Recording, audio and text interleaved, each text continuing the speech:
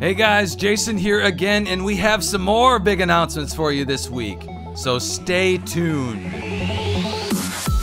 As promised, James Baker's themes are now available for download automatically in the latest beta, and James is already working on adding more of these awesome cinematic video themes, so get excited about those. If you want these in your collection today, all you gotta do is update to the latest beta release, and there's a new option to download platform theme videos under the Tools menu in LaunchBox. Now, if you don't know how to update to the latest beta, there's a link to a video tutorial walking you through that in the description below, so everyone can get access to this stuff right away. What you're looking at here is Critical Sid's brand new Critical Zone theme, and it is by far the most complete theme that we have ever seen. Not to mention, it's just downright gorgeous. There are 5 different views just for the platforms list, and 3 of them are meant for the new cinematic theme videos. We've got this beautiful horizontal list view here, which happens to be my favorite part of the entire theme. It's somewhat of a throwback to Emulation Station for me, which I love.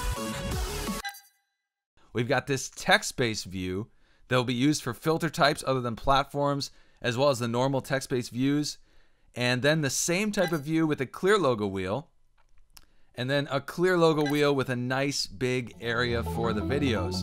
This one is also a favorite of mine just because it does a great job of featuring the videos. And finally, we have a simple full screen option for the videos, which does a great job if you really just want to focus on the videos for your collection. These views are just incredible, guys.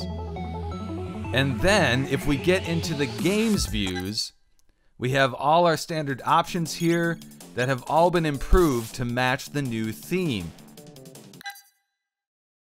Sid is also working with us to add even more view options to the games list, so this theme is also going to see even more content here soon. Now, as great as Sid's theme is, there's another theme that's come out recently called Future State from Hexer that we're also loving and also works great with the cinematic video themes. So let me pull that up here.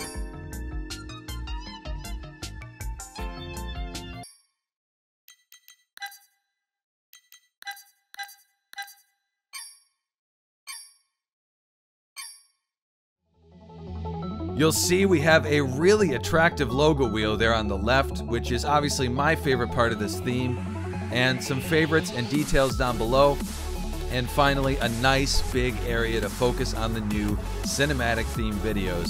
So this is also now one of the best themes to use for those new theme videos. And then, of course, we can get into the games lists, and you have nice full screen game videos with scan lines, which also looks great. So those are the 2 new themes that we've been so excited to show off for this week. Both themes are available to download from the download section on the LaunchBox forums, and the links to both of these themes are in the description below, as well as a link to a quick tutorial video on how to install the themes if you're not clear on that. We do plan on hopefully including either one or both of these themes with Big Box before the official 7.0 release. As far as progress this past week, obviously we've been focusing on supporting these new themes as well as adding some features that we need for the automatic video downloads. However, we've also been back to working on the built-in PDF reader and the automatic ROM folder parsing features. But we're not going to release those until we're happy with them, so they're still a work in progress.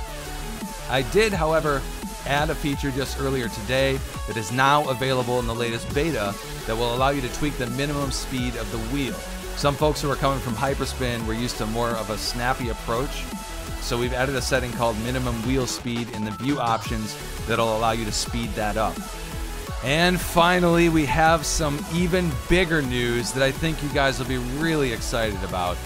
Alex Dubois, whom you guys all know as Vlansix on the forums, has started working with us on development. He's been an absolute dream to work with so far. We've been really happy and excited to have him working with us. And one of the first things that he's done for us so far is development on the LaunchBox games database, which obviously was very sorely needed at this point. He's fixed the dreaded games deletion bug, and he's also in the process of adding support for alternate titles, which may even be out by the time you guys watch this video. But he's been incredible to work with, and it's been really great to get some additional development help on the team, so we're all very excited and happy about that.